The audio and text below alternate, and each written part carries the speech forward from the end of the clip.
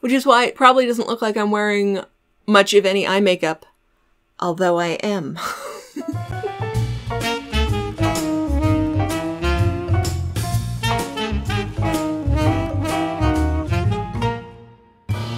Hi everyone, Kate here, and this week I'm going to be discussing how to do authentic 1930s eye makeup. Now, I'm going to be using actual historical sources as the basis for this, rather than just relying on what's sort of considered stereotypically 1930s. I really should do one of these in like the 1920s one of these days, because oh golly do people get the 1920s wrong. While I have used a variety of different sources, most of my information is actually going to be pulled from my 1931 Beauty's Question and Answer Dictionary. I always have trouble with that name. The S is in the wrong place. It's a Hollywood-based suggestion book and a pretty good overview of the time period.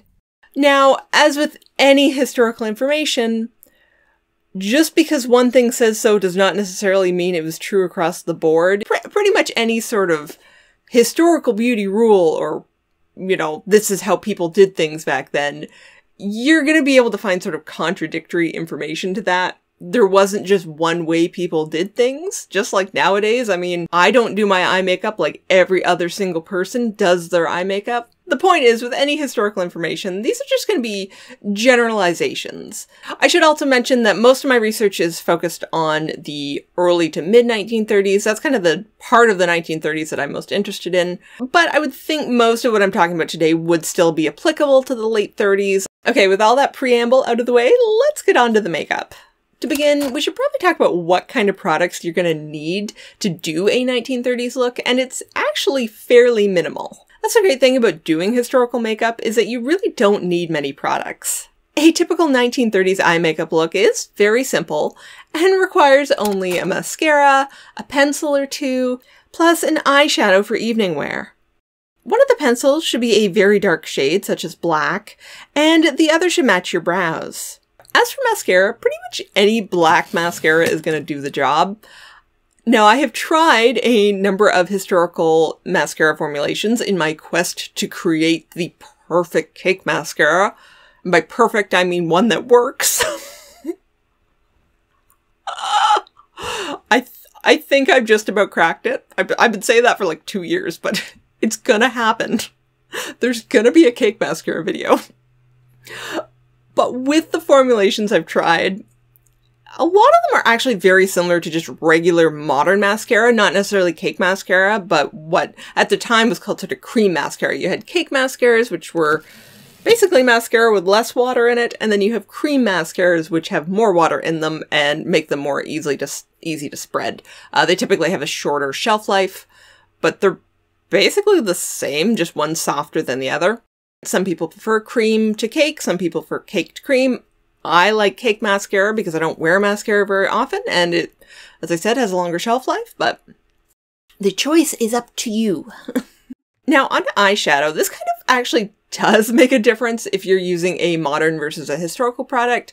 Most modern eyeshadows tend to be powders, whereas most historical eyeshadows were a cream-based formula. Cream eyeshadows blend differently, they apply differently, and they do give a different look. Cream eyeshadows tend to be a little glossier on the lids than a powder. If you have older or deep-set eyes, it was recommended that you forego eyeshadow just entirely, likely due to how cream eyeshadow tends to smear and crease over time. In terms of color, your eyeshadow should generally match your eye color. So like blue for blue eyes, brown for brown eyes. I've read that if you have like more than one color eye, like hazel eyes, you're supposed to get a brown and a green, and then apply one over top of the other. Basically, just try to match your eye color as close as you can with your shadow. The eyeshadow I'm going to be using today is actually a 1919 formulation, but it's pretty close to what would have been used in the 1930s as well.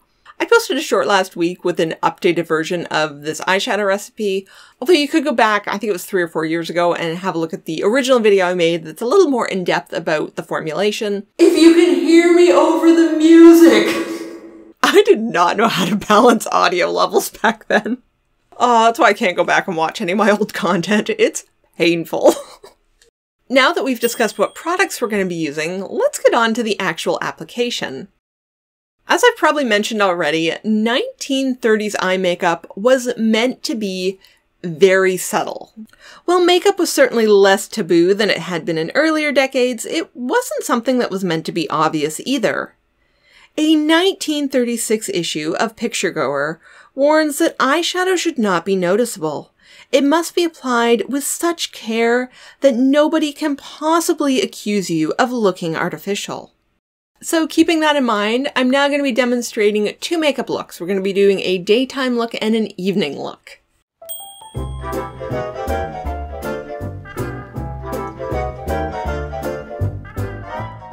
Start by drawing a thin line with your black pencil along the lower lash line. This should be a very subtle line, and I like to smudge it just a bit with my fingers or brush to avoid any harsh edges.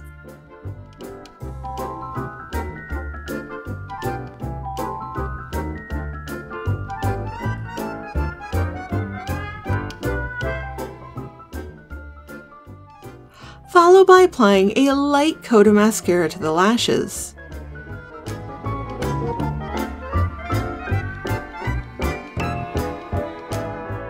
You may apply it to the lower lashes as well, but only use a very light touch at the tips. And that's actually it for the daytime look.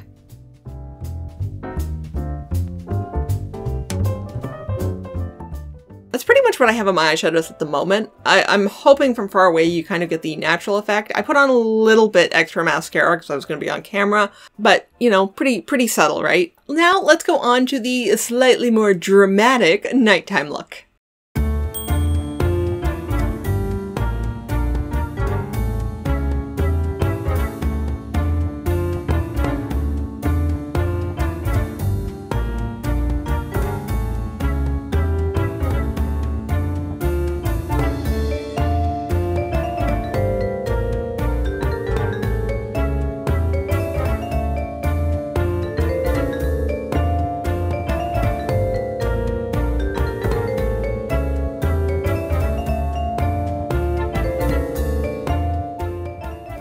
This time, we will start the makeup application with some eyeshadow. Apply a small amount of product to the center of the lid, close to the lash line. Use your fingers to gently blend outwards so that it fades away at the corners.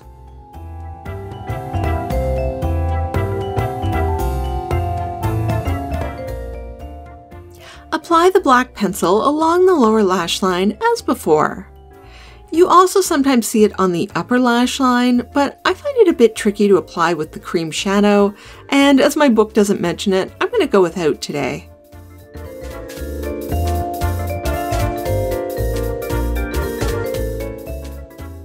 Next, take an eyebrow pencil and fill in the brows. Use the pencil to slightly extend the brows at the end, say about 1/4 of an inch, for that early 1930s brow shape. Okay, so in retrospect, this brow attempt didn't actually look too bad on camera, and I kind of wish I had just left it alone. However, in real life, my brows looked way too heavy for this time period.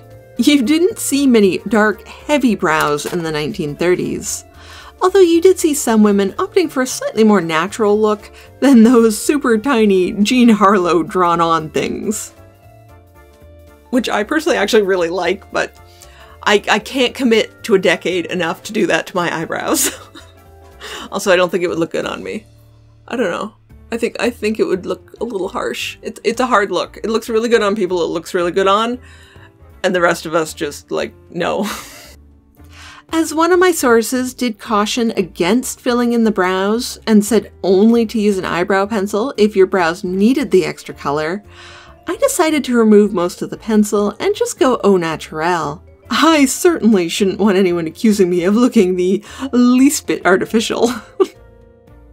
Lastly, I'm applying a coat of mascara. This should be a heavier coating than the daytime one.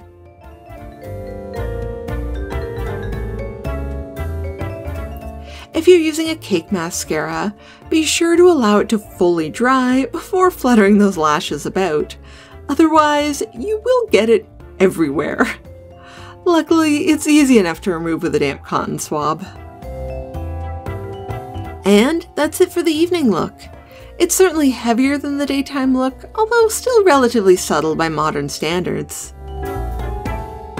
And that really is the trick with 1930s makeup. Less is more, and it should enhance your features without the eye being drawn specifically to the makeup. You want people to think you're just naturally that beautiful.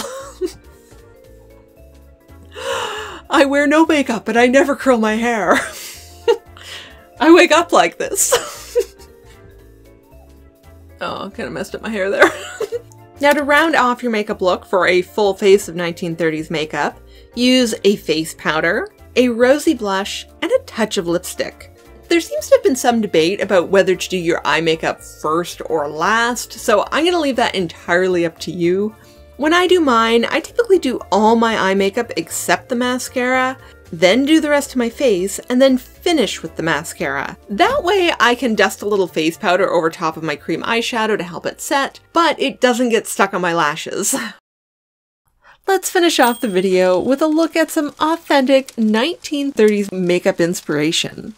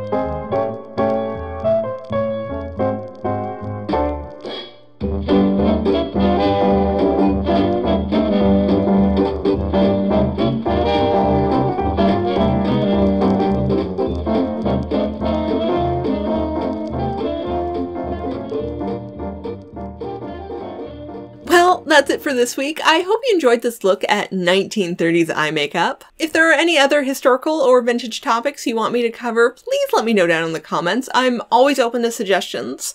All my ideas are polled on my Patreon, and my Patreons pick what actually gets made, but I do often do request polls where I take all the video requests that I've had and put them into a poll and see where the interest lies. So, as always, thank you for watching, and I will see you guys next time. Bye! This video is made possible through the generous support of my Patreon members. Thank you.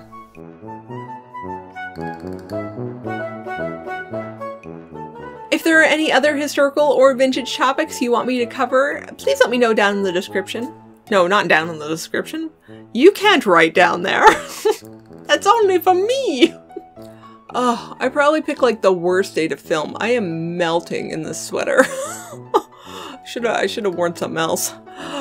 But you know, 1930s style, well, from a 1930s pattern. Haha, which I mentioned this in my quickly made video, I think. I think at that point it was still in pieces, but it's all done now.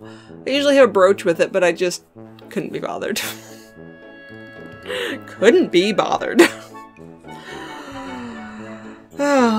Even now, I'm not sure if my audio levels are okay. I keep looking over here because I have like my Audacity file because I'm like using a separate mic, but I'm not sure if the mic's a little close. If it's much farther away though, you can't hear me when I'm talking quietly. But if I talk too loudly, I blow out the mic. There's a lot of technical stuff with YouTube videos. Oh, my little alfalfa curl's back. Stay down, alfalfa curl. It wants to do its own thing. Just wants. That's a good look. Okay. Down, alfalfa curl. Down.